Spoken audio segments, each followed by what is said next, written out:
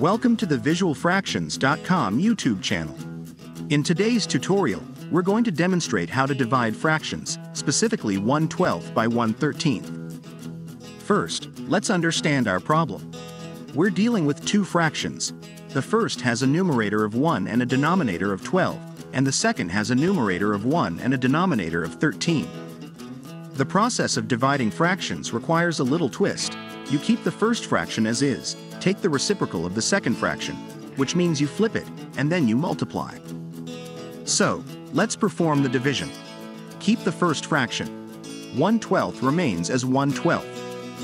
Take the reciprocal of the second fraction. The reciprocal of 1/13 is 13 over 1, or just 13, because you flip the numerator and denominator.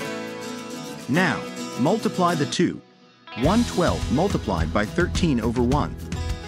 To multiply, you multiply the numerators together and then the denominators. 1 multiplied by 13 gives us 13. Next, 12 multiplied by 1 gives us 12.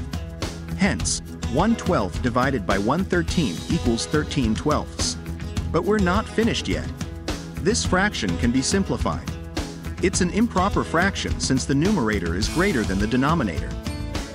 13/12 is equivalent to 1 and a 12, meaning 1 whole and 1/12. And there you go. You've now successfully learned how to divide 1/12 by 1/13 and represent the result. Fraction division can be that easy.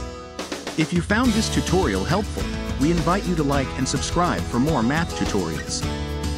Thanks for tuning in, and we look forward to helping you with more math in the future.